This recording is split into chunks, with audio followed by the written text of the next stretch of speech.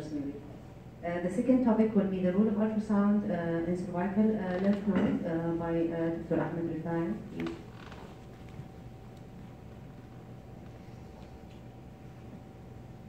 Dr. Ahmed Rifai is a consultant radiologist in Prince Sultan Military Medical City in Riyadh. He has his MBB in Alexandria University, master's degree of radiodiagnosis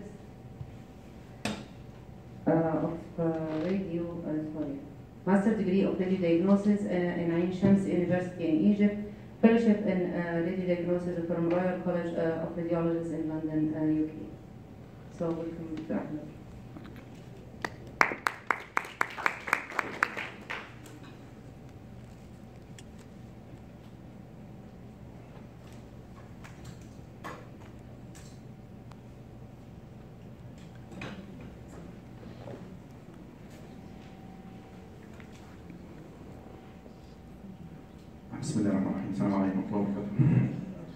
Thank you, Dr. Amelia, for your kind invitation. Thanks a lot for all of you for your attendance. My talk will be about the ultrasound of neck lymph node. This is the ultrasound classification for the cervical lymph nodes.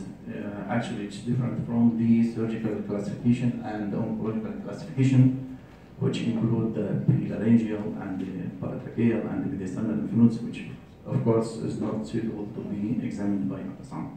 That's why this is specific classification for cervical lymph nodes by ultrasound.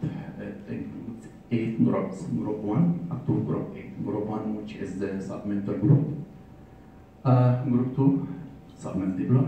Group 3, parotid group. Group 3, 4, 5, this is along the internal jugular vein. Group 7, supraclavicular node, and group 8 is the posterior cervical lymph node. Can ultrasound differentiate between different lymph nodes in the neck? Yes, it can. Actually, lymph node in the neck is one of 4, either normal lymph node or reactive lymph node or tuberculous lymph node or malignant lymph node, either lymphoma or metastatic lymph node. Starting with normal lymph nodes, what is the appearance of normal lymph node in the neck? On grayscale ultrasound, the normal lymph node is hypoechoic, oval-shaped, preserved hilum, small size. Small size means its short axis is less than 9 millimeters. So this is the features of grayscale ultrasound for the normal lymph nodes. Oval, preserved hilum, hypoechoic, short axis less than 9 millimeters. This is regarding the grayscale. In color Doppler study of the normal lymph node, usually either we have no flow at all or small flow or detectable flow in the hilum itself. Nothing in the node itself and nothing in the periphery of the lymph node. So this is the normal color Doppler study for the normal lymph node. Avascular or vascularity through the hilum on. Regarding the spectral Doppler ultrasound for normal lymph node, spectral Doppler ultrasound, usually the resistive index is low and also the pulsatility index. But the most important is resistive index is low. No increased resistance inside the normal lymph node. Coming to the reactive lymph node. Reactive lymph node is associated, as you see, with any infection in the region of the head and neck. Enlarged because it is trying to fight off this infection. The grayscale image of the reactive lymph node is hypoechoic like normal lymph node, preserved hilum like normal lymph node, oval shaped like lymph node. The only difference from normal lymph node is increase in size, enlarged. Enlarged means that its short axis more than 9 millimeters. So this is the difference between the reactive lymph node and the normal lymph node. Regarding the color Doppler study, we mentioned in the normal lymph node either avascular or vascularity through the hilum. In reactive lymph node, all the time we have flow inside the hilum, as you see here. So we have flow inside the hilum of the lymph node. Regarding the spectral Doppler ultrasound of reactive lymph node, also it is of low resistance. no increased resistance inside the reactive lymph nodes, so we will have decrease of resistive index and of the pulsatility index as you see here. Coming to the third one, which is tuberculous lymph node. A grayscale ultrasound, the tuberculous lymph node is either it is hypoechoic without echogenic hilum. So here we have loss of the normal hilum, normal echogenic hilum, it's not there. So hypoechoic without echogenic hilum, oval shaped like normal or sometimes rounded. The most important feature for the tuberculous lymph node is the associated features like intranodal cystic necrosis. Intranodal cystic necrosis, these are hypoechoic areas scattered through the substance of the lymph node itself. This is one of the features, not pathognomonic features, but it is one of the features because this feature also we can find it in the malignant lymph node. So intranodal cystic degeneration or necrosis is one of the features of tuberculous lymph node. One of the most common features, and I can say that it is pathognomonic for the tuberculous lymph node, is matted together, nodal matting. Some lymph nodes adjacent to each other, coalescing together to give this bizarre shape or abnormal irregular outline. This is what is known as nodal matting for these lymph nodes. This one of the highly characteristic features of the tuberculous lymph node.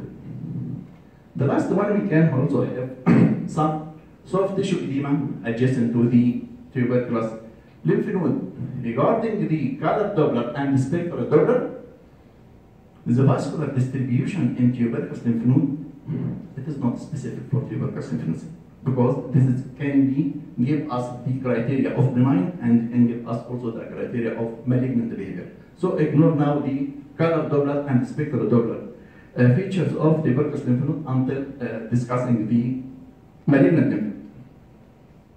Malignant lymph node is one of two things, either if it is metastatic lymph node or lymphomatous lymph node. Starting with metastatic lymph nodes, what are the ultrasound features of metastatic lymph node? In grayscale ultrasound, it is hypoechoic, it is rounded, so the first features, loss of its normal oval appearance. So rounded as you see here, and here, and here, without echogenic hilum as you see here, so loss of normal echogenic hilum. This is the second feature of metastatic lymph node. The third one, which is plus or minus some additional features. What are these additional features?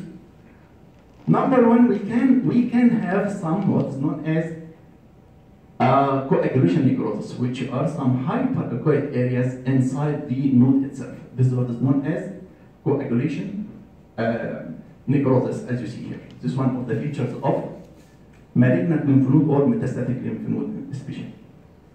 The second feature, which is very important, what is known as eccentric cortical hypertrophy. This is eccentric cortical hypertrophy encroaching upon the internal part of the lymph node. Also like this one, this is another example for eccentric cortical hypertrophy. This is one of the features of metastatic lymph node in the neck. The third feature, which is known as intranodal cystic necrosis, this one similar to what we mentioned already in the tuberculous lymph nodes. Multiple low attenuated areas scattered throughout the lymph node itself. The feature after that is ill-defined border of the lymph node. This is due to extracapsular spread. You cannot define the capsule of the node itself. You cannot see the outline of the node, but it is infiltrating to the adjacent structure. This is one of the features of metastatic lymph node or malignant lymph node. In some cases of metastasis, especially in cases of thyroid carcinoma, we can have some punctate calcification inside the metastatic lymph node, giving its a little bit hyper-echo pattern in comparison to the other structures. So this is one also of the additional features of metastatic lymph nodes. This is one of features of metastatic lymph nodes. Here we have internal cystic necrosis in the lymph node, as you see here.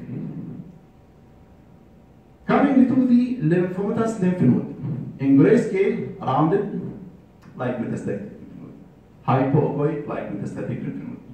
without echogenic hilum, also like metastatic lymph node. But one of the features of lymphomatous lymph node, it has internal reticulation. As you see here, some internal reticulation. This one is one of the features of lymphoma or lymphomatous lymph node.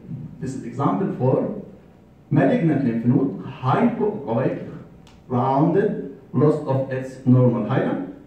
This is very important feature of malignant lymph node, either metastatic lymph node or lymphomatous lymph node by color Doppler study. What do we have? We mentioned that in the normal lymph node or in the reactive lymph node, we have vascularity along with the hilum only. But if we have vascularity along with the periphery or mixed vascularity, this is one of the features of malignant lymph node, either metastatic or lymphomatous. So this is very important. If you have peripheral or mixed vascularity of the lymph node, this is one of the characteristic features of malignant lymph node. Another example, very clear here, we have peripheral vascularity by color Doppler study.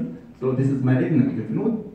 Another example, we have peripheral vascularity along with the rounded lymph node here. So this is features of malignant lymph node. Another example, we have mixed and peripheral vascularity of the lymph node. So all of these are different types of malignant lymph node, either lymphoma or metastasis.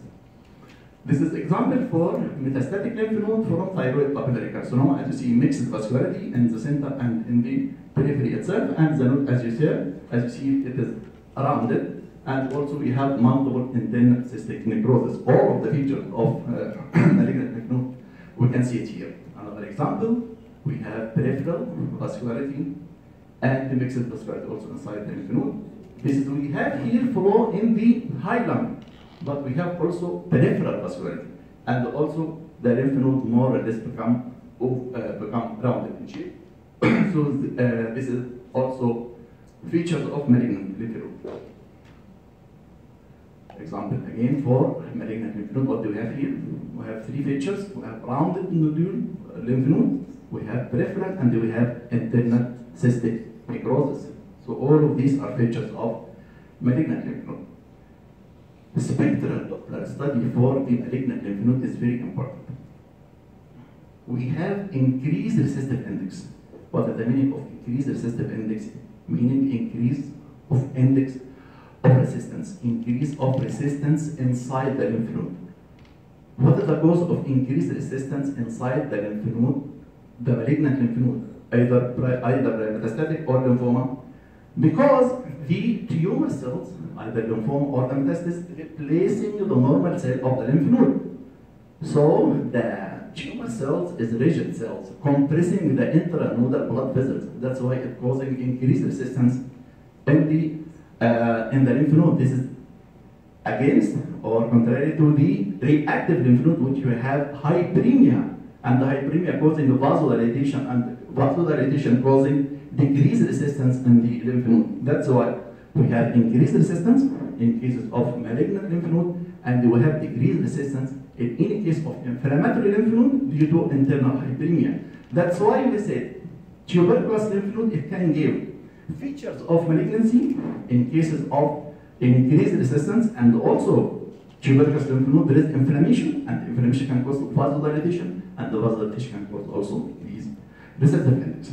The conclusion from this simple talk regarding normal lymph node, hypoechoic, oval with preserved hilum, can be avascular or there is flow inside the hilum. Reactive lymph node, the same like normal lymph node, but the only difference that it is larger than the normal lymph node, 9 millimeter, more than 9 millimeter the short axis. The tuberculous lymph node, the most important features are mated together, as you see. And the malignant lymph node, we mentioned the most important is the spectral flow Doppler regarding the increased resistive index, and the color Doppler regarding the detection of peripherally vascularity of the node or mixed vascularity.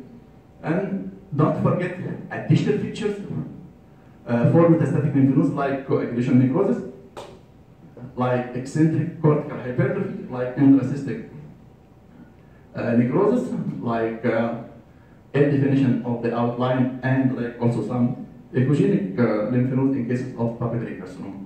So thank you very much.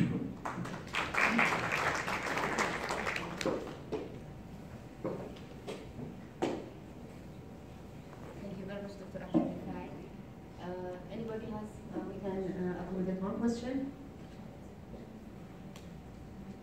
Okay, I have a question. How much the reliability of cortical thickening in the cervical lymph node, is there a cutoff line for cortical thickness? Regarding eccentric hypertrophy or what? No, just cortical thickening. The normal is still normal shape, but cortical start to have slight thickening. No, I don't have either. Only the features of malignancy is eccentric hypertrophy, but regarding the thickness of the cortex, shall we consider also the upper and the lower wall or the both sides of the lymph node as eccentric thickening? no, Because usually the lymph node is have more cortex in the fold. yes, right? yes, but I mean eccentric hypertrophy encroaching upon the center of the lymph node itself, not a matter of just a thickening. Because normal there is thickening of the upper and lower fold. But encroaching of the substance itself is considered eccentric. Okay, thank you very much. So we can take just a very short break.